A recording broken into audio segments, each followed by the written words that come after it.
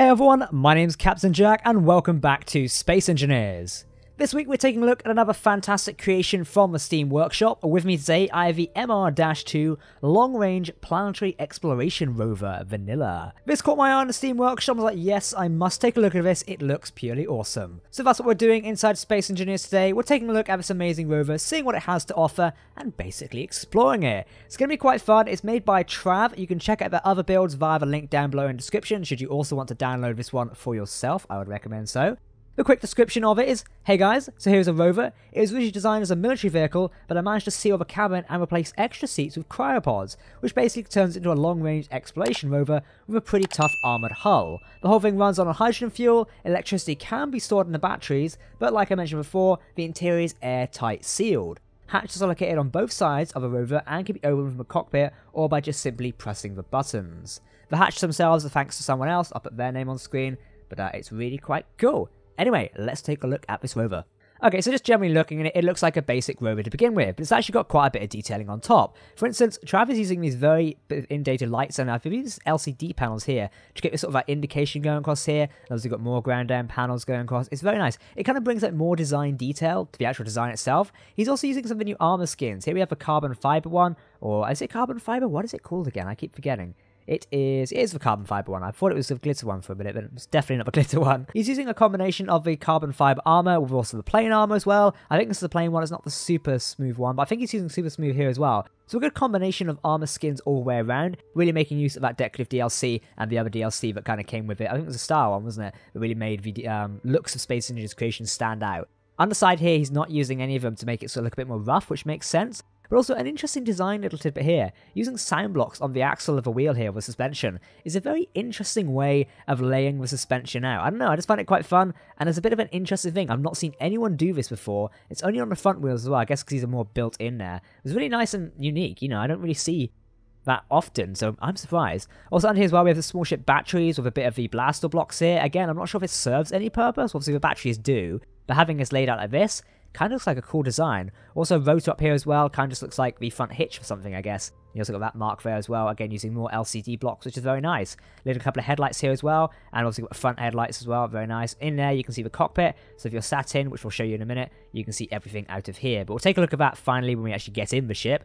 Anyway, we're going around, this thing does have 8 wheels, which is packing quite a lot. We can see the doors over here. This is sealed apparently, so we'll explore this in a second. You can see there's a lot of design detailing going on here, including these sort of rivet bits on the side, which is very cool. Laser antenna on the back. Very interesting choice of having a laser antenna. I guess it can connect up to other things, or can be used like a mobile command post. I don't know, it offers a lot of variety there. Another hitch on the back. I don't typically see hitches on rovers inside of Space Engineers, so it's quite nice to see that for a change.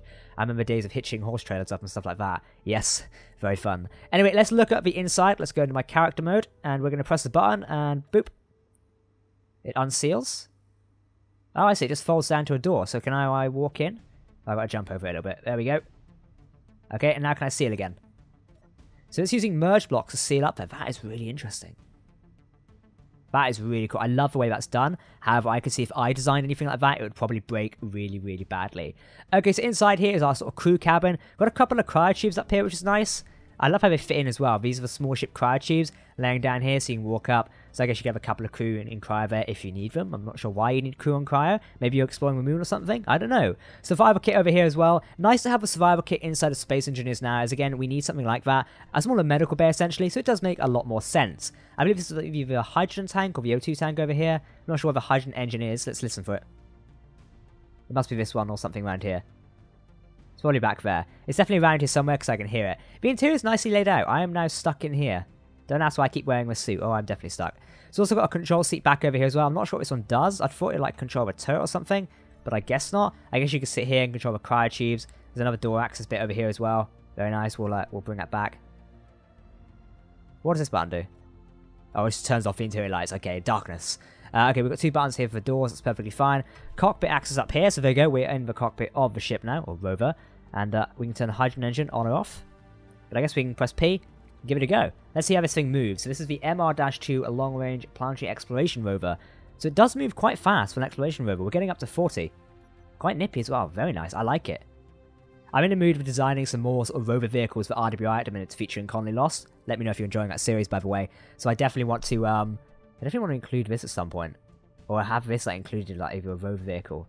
This seems like a really cool thing, especially for speed it travels. I mean, look at this. We're tearing up the ground at a minute. Hopefully not going to crash into anything. Right, let's hit the brake. Oh, brake's a bit snappy.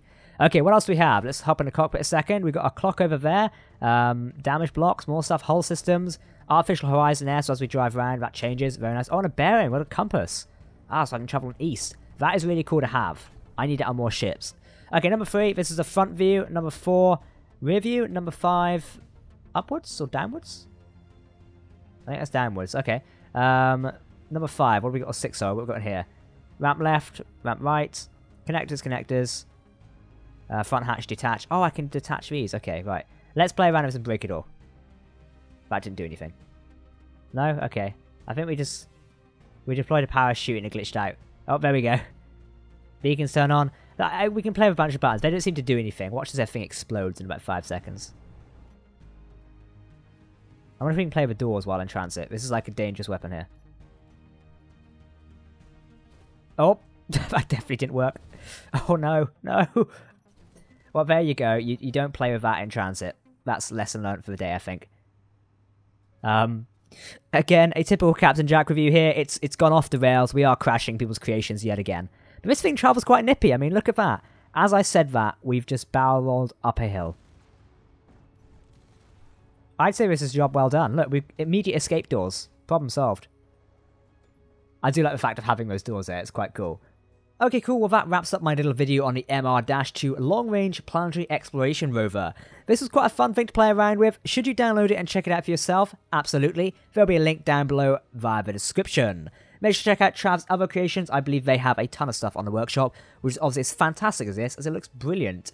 I really enjoyed this, and thanks to him, and I think it was Hanoi Hank for using the door there, the merge block doors. Very cool concept, and this is one of the reasons I love Space Engineers. These sort of awesome things here where you can get the doors to merge in there and you can create an airtight seal inside the ship is really cool, and I love it. Because you can imagine using this on the moon where you can pressurize the inside, and if we actually had more like sort of usability, I guess, for the need for pressurized environments, maybe in a future update or maybe a future iteration of the game if we're ever doing one, this sort of design could work really well. Because you could go in there, take your helmet off, pressurize the environment, or probably pressurize it then take your helmet off, that'd probably be the best order, and go from there. It would make a lot more sense to have pressurized environments, and I think this type of design would fit really well. Anyway, to save me waffling on, do let me know if you decide to download this creation and play around with it, and let me know what you think of it down below in the comments section. As usual, I'm always interested in your opinions, and I'm pretty sure the creator would love to know what you think of his or her build as well. In the meantime, I've been Captain Jack, thank you for watching this video, and I will catch you next time. Goodbye.